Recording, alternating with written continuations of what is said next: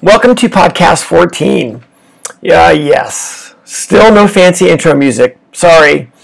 I'm going to continue along with some of the requests that I had. And I have gotten quite a bit of requests with, Ken, why don't you talk about the throttle? You never talk about the throttle. Well, you know, it's funny. The throttle part's actually the easy part. And we spend so much time with the bike on entry, spend so much time on the brakes, and our eyes and our trajectory is to get us in that position to accelerate. And quite honestly, the acceleration is pretty much the easy part. It's just putting ourselves into that position. So really what we're going to talk about today, though, is the throttle and our throttle hand, and how fast should our throttle hand move. And it's a tricky question because you hear it all the time. Dude, I just pinned the thing and let the TC take over. Man, you got to whack the throttle open. Yeah, well, that's really not what's happening. Well, it can happen once or twice, and then after you pick yourself up off the ground, or your buddies pick you up off the ground, then you see how that goes. And if you don't quite believe that, then go take your XR100 out and come around the corner and whack the throttle on and see how well that goes. So, throttle hand, how fast should it move? Where this all starts, go back to our order of the sport and our fundamentals. Where this all starts from is our motor controls.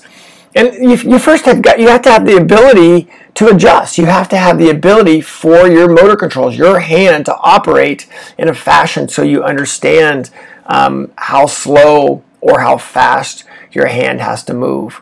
So it all starts there, that ability right there. The second part of it is, when can you accelerate? And I think one of the great things that Nick Iannacci talks about is, so when can you accelerate? When you can take away lean angle and see your exit. Yeah, Nick does a great job with explaining that, and that's something that I'll use here. So when can you accelerate? When you can see your exit and when you can take away lean angle. And do you see how that suddenly fits into any corner? A 90-degree corner, yeah, you're going to see your exit sooner. So if you can see your exit, take away lean angle earlier, then you can go. Big 180-degree corner, if you can't see your exit and you can't take away lean angle, well, then you can't go. So that right there will start to get your brain thinking about when can you accelerate.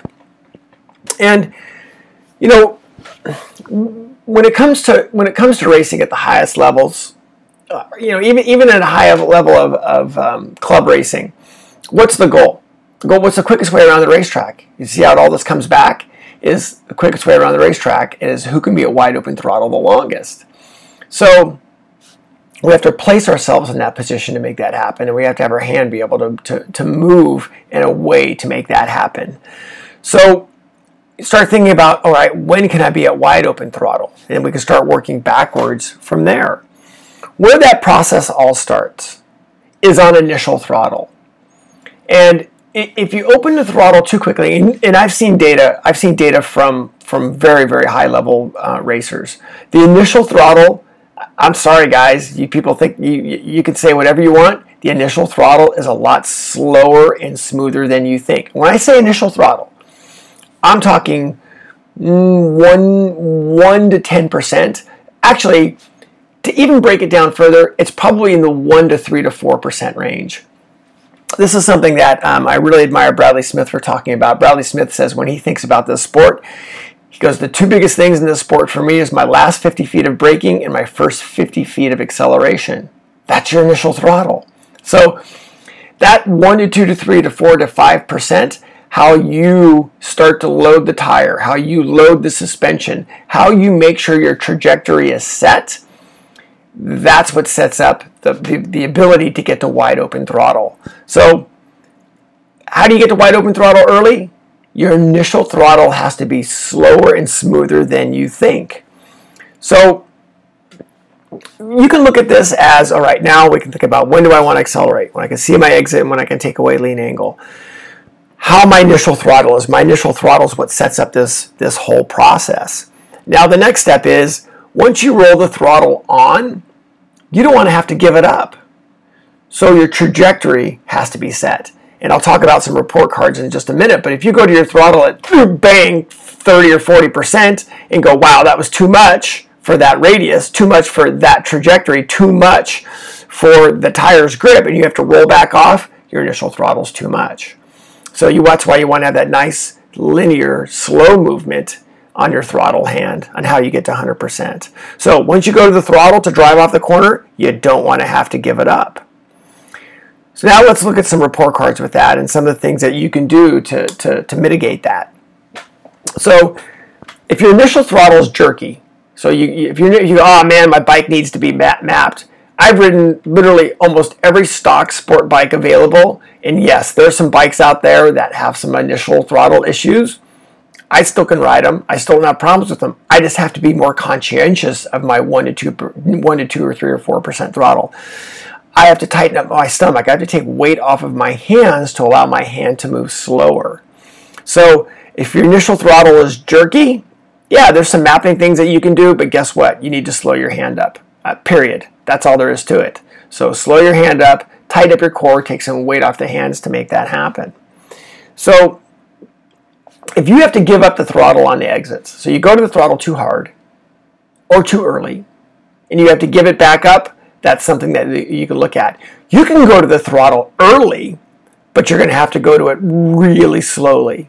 So if you go to it too early and go to it at 5, 10, 15, 20% of throttle, and then you go, oh crap, that was too much, you got to back off, well, maybe you could have held the throttle at 5 or 6 or 7% and slowly built that throttle until you could take away lean angle and see your exit. So if you're having to give up the throttle, your trajectory is not set, but more than likely your hand's moving too fast as well. Start running wide on exits. Again, your throttle hand's moving too quick. Right? That is if your trajectory is set, your apex is correct, your body's correct, and you keep doing that, going to the throttle too hard, running wide. Again, that initial throttle's got to be slower. That initial 1 to 5% has got to be smoother and slower than you think. The tire spins early.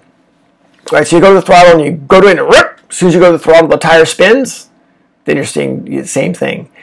Same thing with bikes that wheelie. I've ridden countless clients' bikes that say, oh, my bike won't stop wheeling, my bike won't stop wheeling. I get on the bike, I can't make it wheelie. What they're doing is they're actually going to the throttle later than I am and more abruptly than I am, and then the bike wheelies. I'll go to the throttle slightly earlier and slower and in a linear fashion. I'll get to wide open throttle sooner than they will, and the bike won't wheelie. So you having wheelie problems like that? Yes, I know we have wheelie control and the bikes are so fast nowadays, but still, you have to look at when the bike wheelies and what the trajectory is. So a lot of times wheelie problems come from that as well. So how do we fix some of these things? And the first one, I already kind of gave you a little bit of a hint on that one, is your motor controls, right? Being in a position to move your hand slower. First, we've got to be able to understand our initial, think about your initial 5% of throttle, your initial 5%, how you set the tire, how you set the suspension, how you let everything load. That initial part is a huge deal. So being more precise with that will get you to wide open throttle sooner. Having less weight on your hands. Use your core. Tighten up your core. I can almost guarantee most initial throttle issues are because there's too much weight on your hands. Your lower body's not engaged. Tighten up your stomach muscles as you go to the throttle, and you'll see how much easier that ends up being that. Another good report card or something we can take a look at to fix that is not stopping once you drive on the throttle. So if you're pausing on the throttle, you go to the throttle at 5, 10, 15, 20%, and then you realize, oh, you pause. We have to look and see why you're pausing. Are you going to run off the track? Is it an issue where your comfort level is not where it needs to be? Think about, okay, what can I do to mitigate that? I can use my eyes. I can use my body. I can tighten up my core so I can make my hand move slower so I can keep that throttle hand moving in one linear fashion. Another thing to look at is how you're getting to the edge of the track. If you know your trajectory is set, and you know your body position's set, and you're not using all the track on the exits, well then guess what? You've got some room. What a great problem. You can get to wide open throttle sooner. Notice how I said you can get to wide open throttle sooner, not go to the throttle sooner. You guys realize there's a massive, massive difference between where you go to the throttle and where you get to wide open throttle. They are two completely, completely different things. In this case, if where you went to the throttle was okay, your body's good, your trajectory is good, but you still have track left over, then you can open the throttle up quicker.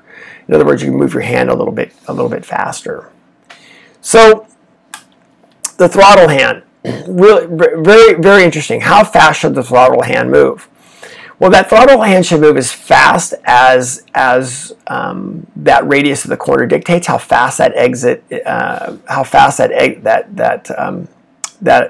exit of the track allows you to move. Yes, we want to have our throttle to move, get to wide open throttle as soon as we can, but we also have to be able to take away lean angle as well. The initial throttle, I know I've said it, I'll say it again, the initial throttle is a bigger deal than you think. Think about that with Bradley Smith, right? The first 50 feet of my acceleration zone is what I'm concerned with, which is that initial throttle. And the idea is that if you can let that build, let the trajectory come, then you can get to wide open throttle sooner. Give yourself some report cards on this. Is my initial throttle jerky? Am I giving up the throttle? Am I running wide? Is the tire spinning? Is my bike wheeling? And then you can start some of these things that I talked about to try to be able to help those issues. So, throttle hand. Yeah, we want our throttle hand to move as fast as we can, but we have to take all of these other things into account and be able to work on those as well. So, work on your initial throttle. You can do it in your car, right? If you're driving your car, yeah, get on an overpass or get on an on-ramp and you get on the freeway, yeah, you can go to a little bit of throttle and watch what the thing does. It's very simple. You go to the throttle too hard, look how quick your radius opens up. We want our radius to open up, but we want our radius to open up at the right time. Practice this in your car. Practice working your eyes, connecting your eyes and your motor controls. Practice connecting your eyes and your throttle together. Get them working to parallel each other, and I think you'll be very happy with the results.